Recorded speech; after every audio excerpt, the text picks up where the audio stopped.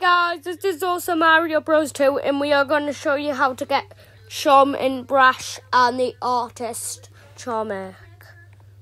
So first you have to follow me. So here we are. So you have to go not in here, not in there.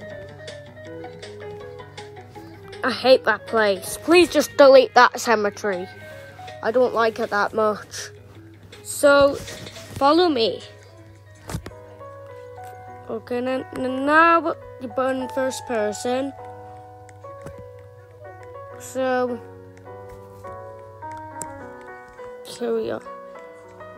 Then you fold. Okay, then I'll show you what you have to do. If you want to do it the normal way, you can do this instead. And there you go. And as you can see, you'll have the artist chomik and chom in brash. So see you later, guys. Bye.